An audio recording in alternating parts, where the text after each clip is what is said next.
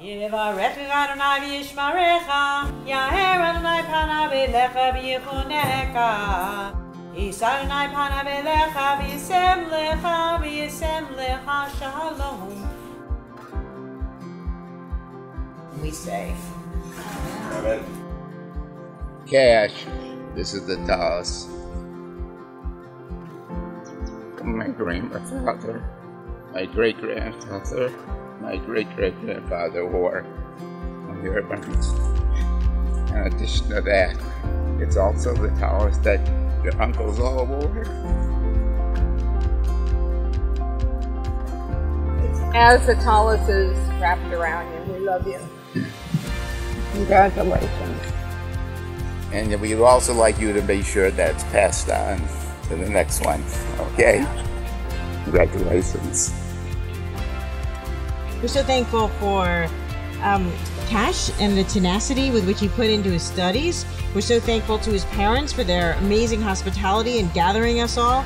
There's so many things for which we're thankful. Standing on the parted shores of history, we still believe what we were taught before ever we stood at Sinai's foot. That's where we go. It's eternally Egypt. That there is a better place, a promised land. That the winding way to that promise passes through the wilderness.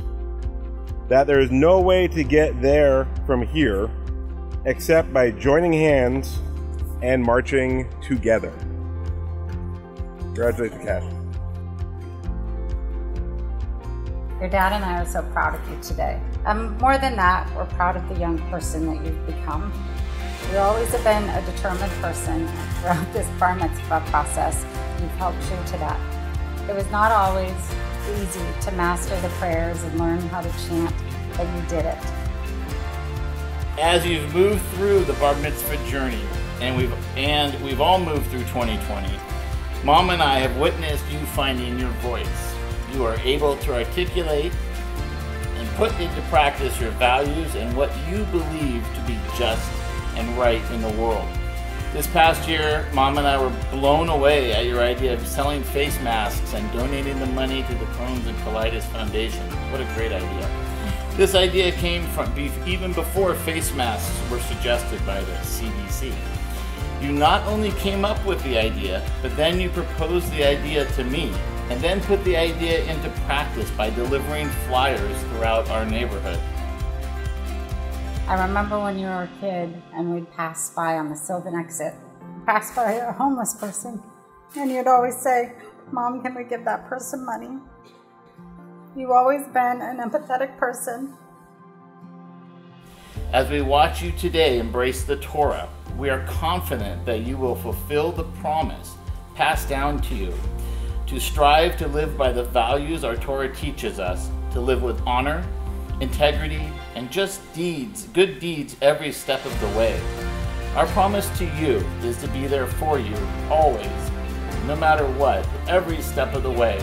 Our prayer for you today is for a long life, filled with peace, health, and happiness and purpose, surrounded by family and friends, and to continue to cherish every day of life like you already do, with dedication, balance, and kindness.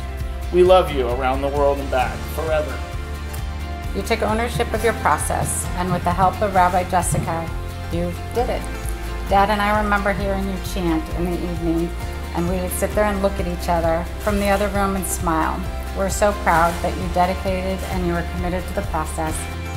What we really want to tell him is how proud we are of him tonight. How proud we are of how hard he worked at his bar mitzvah and of the kid he's become. And we just want you to know how much you are loved and how proud we are of you. So we love you.